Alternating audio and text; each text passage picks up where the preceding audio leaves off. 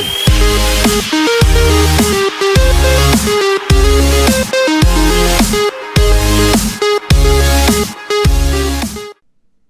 guys, Behaviour1337 here today, bringing you today's video on how to root any Android device. For this, you will need to download the WinRAR file in the description, which is only a small file. Okay, so when you open the first WinRAR file, what you're going to see is these two files. One is a .exe file and one is an APK file, which is an install file for a phone. But if you try and run it on a computer, it's not going to load, it's just going to give you a fail, because it's obviously for Android devices. So yeah, here we go. So basically all you're going to want to do is just extract these like so. Now you have this Android root force and rootbeerswag.apk.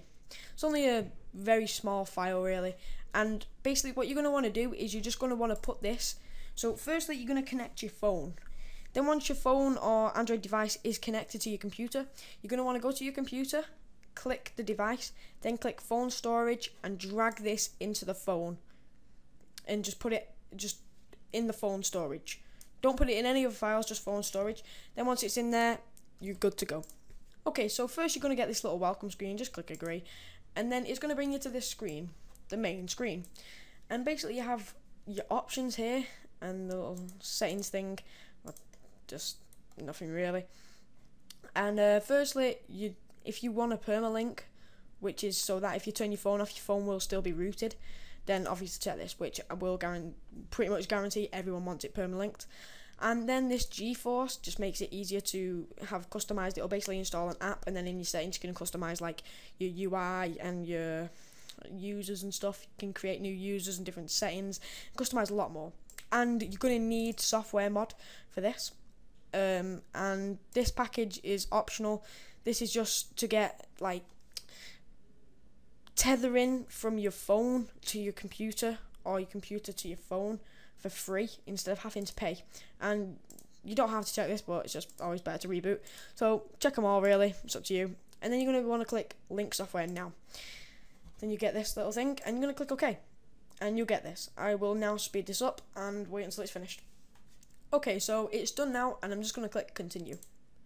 This isn't actually installed it to your phone. It's not installed anything to your phone yet, because your phone shouldn't be connected at this point. It doesn't matter if it is, but it doesn't have to be, so don't worry about that. Let's click OK. Now we've got our settings all customized. I think these are the settings that it's going to be using.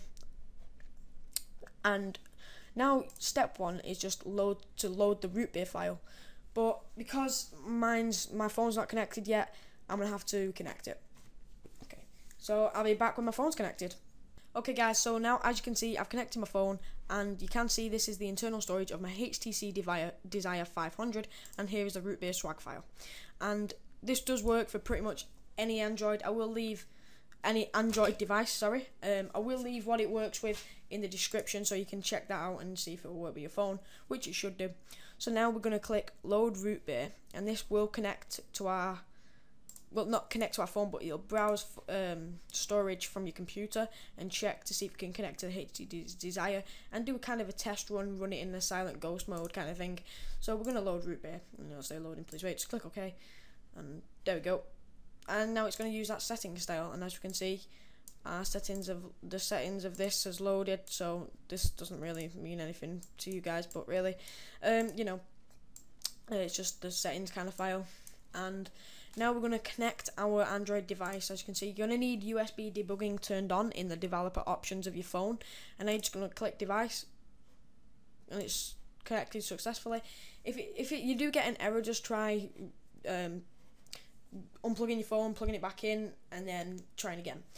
Okay, and now you're going to want to start rooting, and then when you start rooting, basically what's going to happen is it's going to come up with, when it gets to like the end, it's going to come up on your phone screen with a black screen with like code and stuff coming on your screen. So before you do this, I would recommend backing up your phone, because you will lose all your stuff. It will reset your phone. So just back up everything and then start rooting. So I'm going to start rooting now, and then I'll just come back. I'll skip to when it's just ready. So anyway guys, I'll see you in a minute.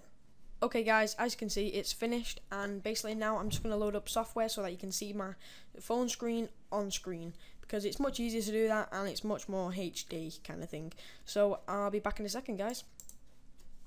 Okay guys, so I've loaded up the software, and as you can see, here is my phone screen at the minute.